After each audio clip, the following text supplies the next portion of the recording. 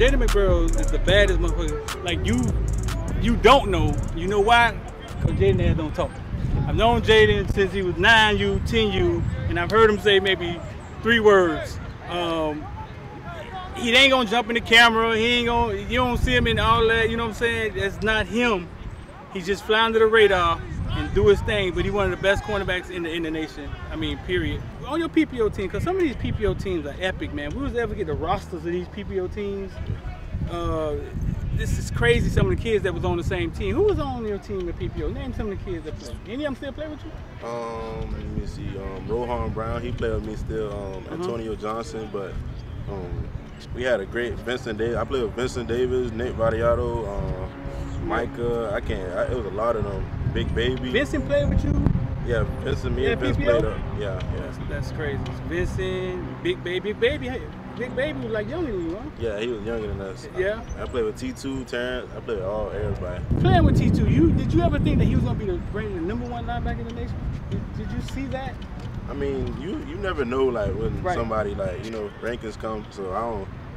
He worked hard in practice. Like, he come down hitting everybody. So I knew he was gonna be great. I knew he was gonna be good. Yeah. I knew he was gonna be good.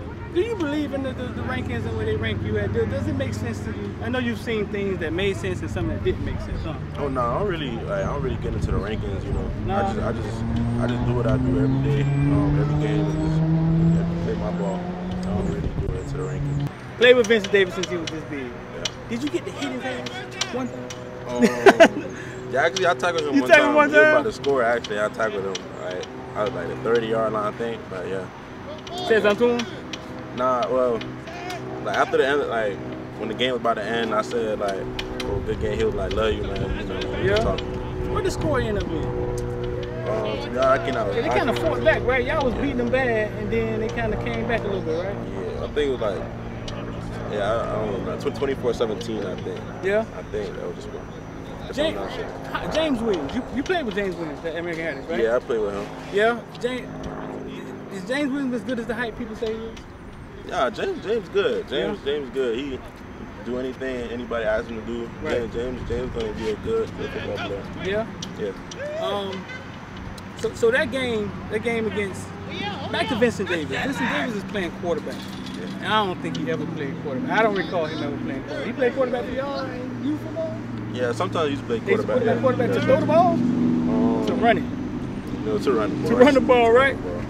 He throws sometimes too.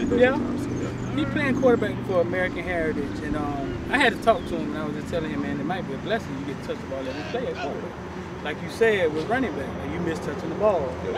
He gets touched the ball every play. He's still looking for that right offer. You know what I'm saying? I said it might be a blessing. I interviewed him just like this, and he kind of understood what I was saying. Explain Vincent Davis and he's small, but how, you know what I'm saying, how hard it is, like tackling man in the phone booth. Like he's very, and even that wide receiver, like he get in front of you, like very elusive kid, right? Yeah, man, I played with Vince my whole life, man. Vince like another brother to me. Like my mom took care of him. Yeah? Yeah, like so Vince got a big heart, man. He probably was smallest on the field, but Vince got a big heart. Huge heart. You know, Vince, anybody that Vince step in front of, he think he can beat him. If he's an NFL player, he'll probably beat him. So yeah, Vince always been good. Any college he'll get, he gonna ball out there. He gonna ball out. That's how I felt. Same thing I felt about Tutu Atwell, and he did exactly that. Yeah. As a cornerback, if the wide receiver in front of you, he's small, is that a problem, or is it? Because you know if he's out here and he's small, he's flash, he's super fast. You know if he's quick or something. Yeah. Is that a problem for you? No, that's not a problem. That's not a problem. No. What about tall receivers? 6'6", 6'5" dude. That's probably even better because you don't never see no 6'6" dude like running like no 4'3", so they'll probably won't be that fast. They'll probably be slower, but yeah, they'll probably be slower, so it'll be better. Who's the best wide receiver you've had to guard? Like okay, so on paper, y'all was preparing for him. Y'all was like, dang, boy, we gotta go play against. And yeah, you made man, Jaden, it's yours. I'll probably say, probably Brandon Ennis or Damn, yeah. That was the other night, wasn't it? Yeah. Y'all play man? Yeah, we played man. And you had to guard Brandon? Yeah.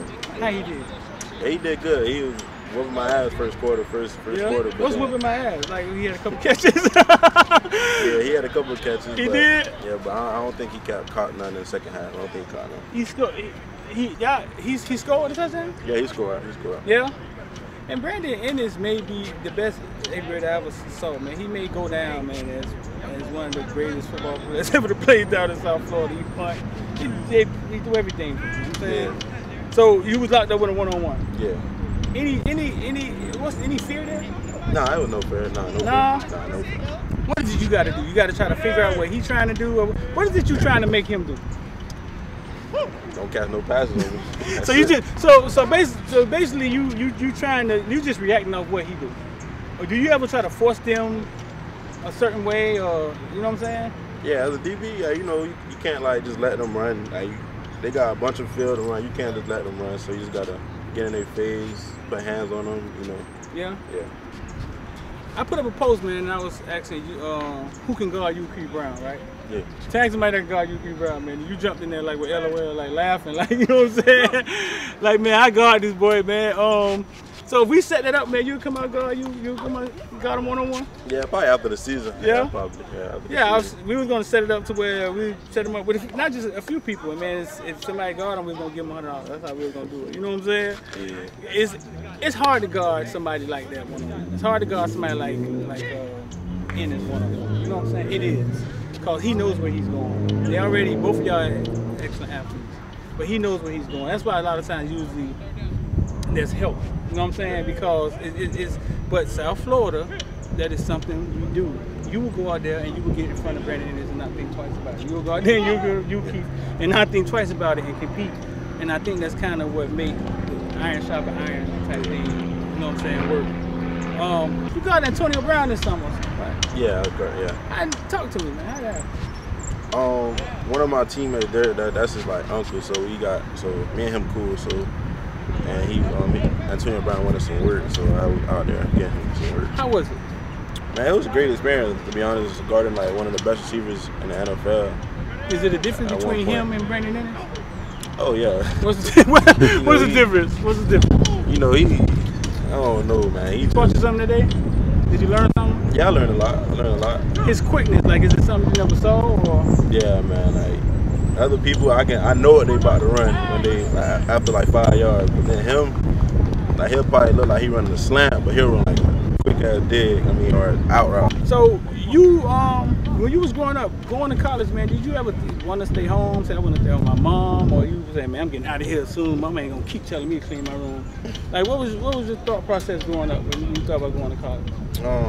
To be honest, I don't really know. It was just sometimes like, cause I love my mom, so like, right. At one point, sometimes I don't want to leave, get out of here, go to another state, but sometimes I just want to stay here with her, so she'll be close to me. What did she say? And she love to travel, so she don't care what I do. Anything's best for me. Yeah. Yeah, she don't care. So she really letting you just choose wherever you go? Yeah, she'll talk to me now and then, like telling me like just trust the process and like make relationships with the coaches and all that stuff. Yeah. Yeah. So you choose Michigan. Like, what went into that? They made the best relationship with me, and like I feel like with my talent and my like attributes, I can go in there and make a difference. Yeah. So who recruited you from Michigan? Coach Don Brown, and Coach Z. Yeah. Yeah. How long they been recruiting you? Since my junior year. Yeah. On you hard. Yeah. My junior year. So is Coach Bush still there? He ain't there anymore. No, he's not. He left. No, he's not there. So who else recruited you real hard? Like, who else went after you hard? You know, it was like a couple of schools like Ohio State, Miami, Pitt. It was a couple more schools. Miami went after you hard? Yeah, they still talking to me. They still after you? Yeah. They own you. So you. But man, we was trying to set this up last week, and I saw you on your Facebook. You was with JJ McCarthy. I was like, oh man, he ain't here. Yeah. You know what I'm saying? Like, yeah. you was in Michigan, right? Yeah, I was in with the quarterback. Yeah. When that was? That was 2 weeks ago. What game you went up there for? I went up there for the Wisconsin game. They won? Nah, they ain't win. Nah. It was close? Nah, it wasn't. No? It wasn't close. Yeah, no, they brought you up there for that? Nah, but we had a great experience though. We met all the recruits, and we had a great experience. JJ McCarthy can ball. Yeah, play? Yeah, I seen a couple wow. Listen, man, this man can throw that thing, but when he took the ball and run, man, I was impressed. Yep. I've seen him play, I think, twice this year. He's going to be a good one. Yeah, he's going to be great. Who? Anybody else going to Michigan from down here? You know? One of my players that played with me at St. Thomas, Jaden Hood. Oh, Jaden Hood going to Michigan. Yeah, he's great. He's going to be a great linebacker. Yeah. I know Jaden Hood. Yeah. So, when did you commit? In like March, I think. March. It was after visit or something? No, it was just, we couldn't really visit, so. Yeah. So you got like, caught up in that. Yeah. So tell me this, man. Help some of the kids out, man, because there's a lot of kids coming behind you, right? What were you looking for? Was it the defense you was looking at? Was it, man, I just trust this guy? Like, what was you looking for in the college?